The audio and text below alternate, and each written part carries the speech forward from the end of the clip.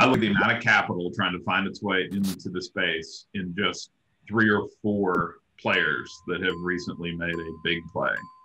And I look at their overall capacity.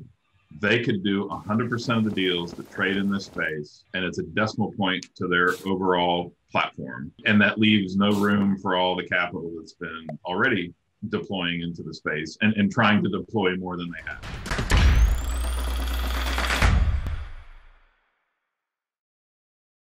I don't need to opine on Elliot Management's, what that means. Everybody knows what sort of investor they are, and when they get interested in something, at least publicly get interested in something, they're after something. It's going to create some pressure, regardless of whether public storage does exactly what Elliot wants, whether public storage pushes back and does nothing of what they want. I mean, it's going to create some pressures.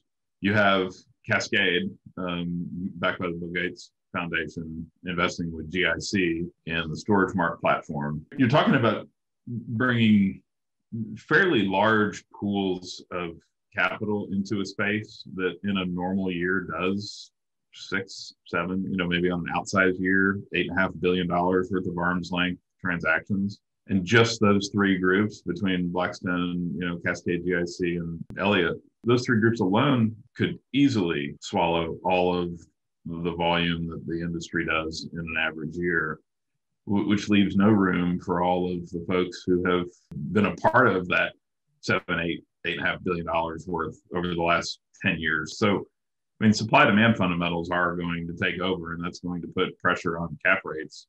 And with storage performing as well as it has, as long as we do our job keeping developers from getting out of hand, I think your platform hopefully is contributing to that as well, being as transparent as we can with supply and where things should be built, shouldn't be built.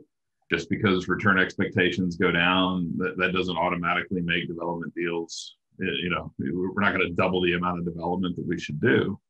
I mean, I would pay particular attention to maintaining supply demand fundamentals from an operations standpoint in check.